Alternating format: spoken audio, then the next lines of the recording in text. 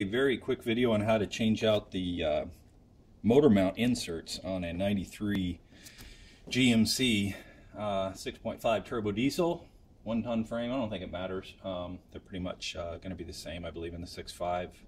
But anyway, this is energy suspension from LeroyDiesel.com.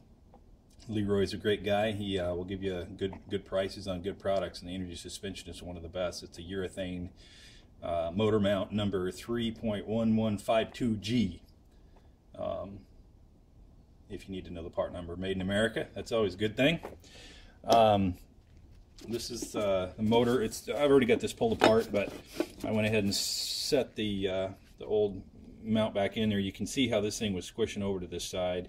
I think the other one was way worse too, but it was really causing some havoc there. Various different problems as far as vibration. The motor was just moving around in there and was misaligned. My pilot bearing was toast, causing some alignment problems into my NB4500 manual transmission.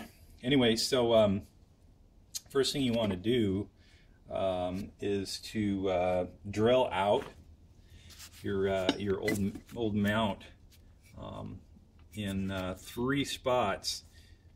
2 here, 1 down below here are going to be riveted basically, and you just need to drill those out. You can use probably 7/6. I think I used a 13 30-seconds. I was just going above a 3/8, but anyway, probably 7/16 or below, around in that area. We'll probably drill those right out of there, and this thing will just pop right apart. It was not nearly as pretty as it is. I went ahead and slammed a coat of paint on this thing after I took a wire wheel to it. It's always good, man. Go through your nuts and bolts and clean them up so that if you ever have to get back in there, it's a little bit more pleasant job, easier job.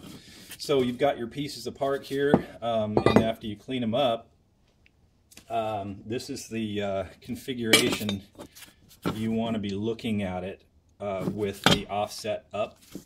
You got your 2 fairly flat here with the shallow dimples on the bottom, and then your taller impressions on the top, and putting the offset up. So that's the orientation that you want to be looking at this thing.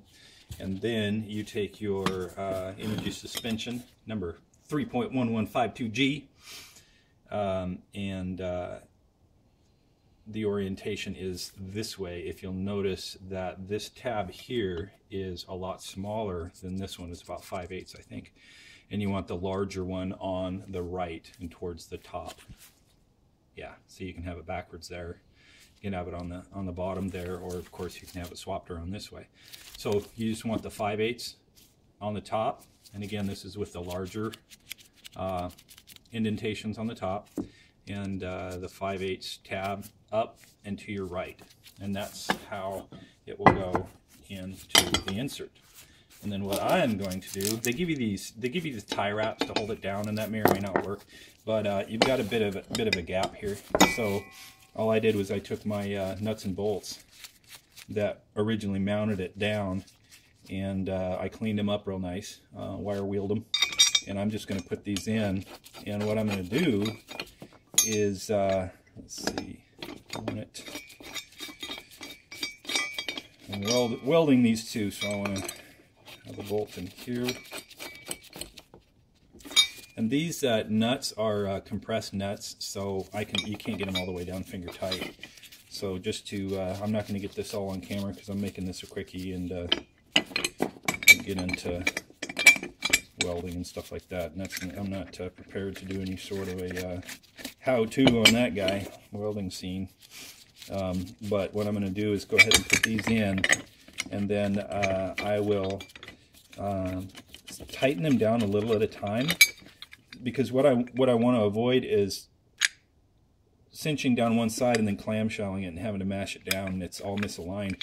I'm gonna tighten it down a little at a time so these holes are lined up as well as possible. And now, you know, that might be a detail that doesn't need to be there, but I just feel better when things are all lined up right.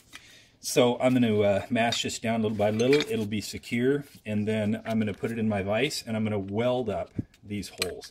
I believe you can use the bolts and just bolt it down from what they said, but I don't know. That's a little fishy to me. So I'm just going to go ahead and put a weld around in there, and make her done and permanent. And that way, if I ever had to do it again, which is not likely at all, period, but I could just drill out the weld and start over, and you're good to go. So that's it. As soon as I get her all welded, then she's going to be done and pretty and super solid, man. These urethane mounts are good ones. So there you go. Your proper orientation on the Energy Suspension 3.1152G.